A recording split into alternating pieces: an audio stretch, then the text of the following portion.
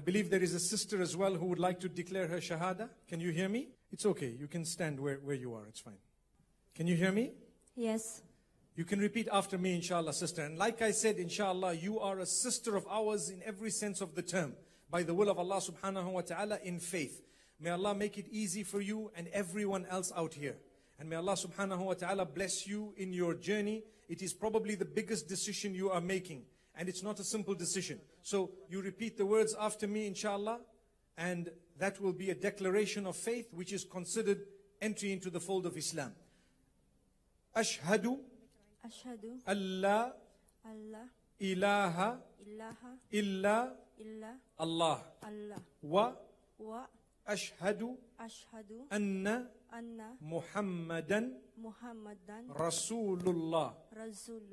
I bear witness that there is none worthy of worship besides Allah. And I bear witness that Muhammad, peace be on him, is his final messenger and prophet. MashaAllah. Takbir! Takbir! Takbir!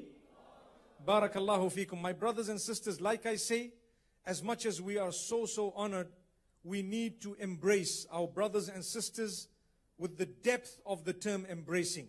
And we need to understand that it is a very big decision. It is the guidance of Allah subhanahu wa ta'ala. Similarly, those who are here from people of different faiths, you are still our brothers and sisters in humanity. It does not mean that we don't respect you and we don't fulfill your rights. Wallahi, we would reach out to you just like we would reach out to ourselves by the will of Allah subhanahu wa ta'ala.